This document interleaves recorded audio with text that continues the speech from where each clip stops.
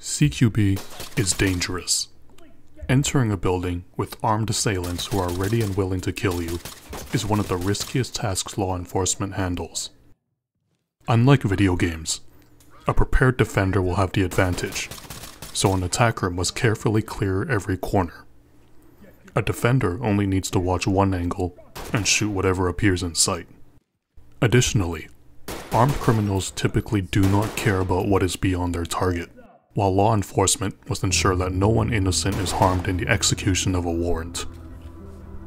Tools have been developed to try and mitigate some of this risk, from sticking guns around corners, using robots, and simply leveling the building. There have been many efforts to reduce the risk of an attacker entering a CQB environment, but one tool has been used to defend against danger for hundreds of years. The shield has been used almost as long as humans have fought each other. Blocking an attack with an object is a very simple concept, but has remained invaluable throughout human history. Law enforcement has adopted the shield for use in a variety of situations. Hostage rescues, bank robberies, and other high-risk warrants have seen the shield deployed. So why does law enforcement use shields? Can you return fire effectively with one? And how useful are they in Ready or Not?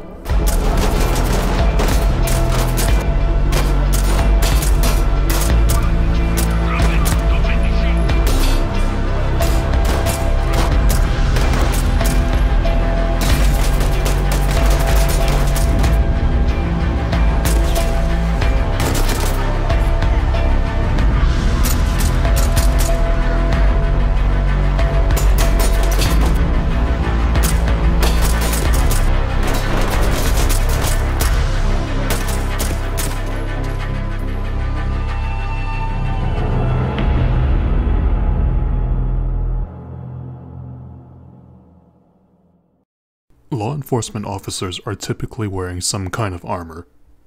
SWAT officers and their equivalents are usually wearing ballistic helmets in addition to armor. While these are crucial and should be worn, helmet and armor coverage is limited to the top of the head and chest or torso. Arms, legs, and other areas of the body are still exposed. What a shield provides is protection for areas not covered by helmets or armor.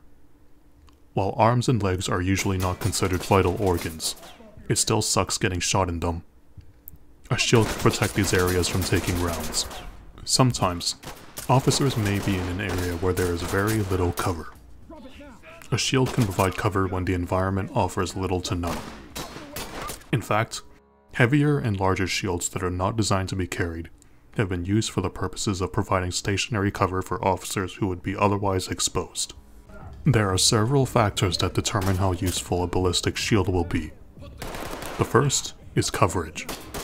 A shield must be large enough to protect the officer from fire. It must also be light enough for the shield to be maneuvered.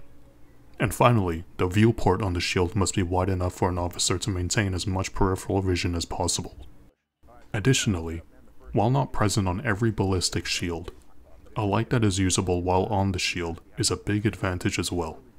A light provides the means to see in dark areas, as well as blind someone who is potentially armed. Shields, while having a major advantage, has a number of downsides as well. The first is their size and weight. A shield needs to be large enough to do its job of stopping rounds, but this means that they can become difficult to maneuver, especially in close quarters. Shields are also heavy. Moving with a shield can become cumbersome after an extended period of time. Being mobile in a gunfight is essential.